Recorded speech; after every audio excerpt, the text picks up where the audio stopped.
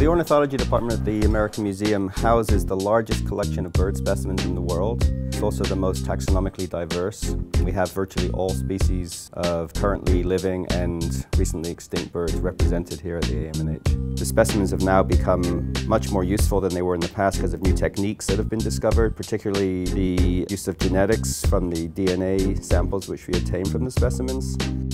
All these trays I've opened, the birds here are called rainbow lorikeets. They're all theoretically the same species, but as you can see, if you compare birds from different drawers, they're all quite different from each other. Another important collection that we have in here is the type collection. The types are specimens which researchers used to describe species. When they describe a species, they designate a specimen to represent that species. And so these are a very, very important collection of birds. We have specimens here at the AMNH that are around 200 years old.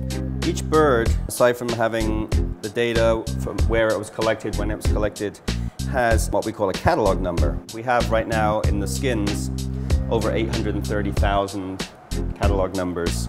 Most of that information now has been transcribed from the labels via handwritten ledgers into a computer database, and that's one of our big achievements of the last decade in ornithology. We've made our data freely available to the world of ornithology and the public.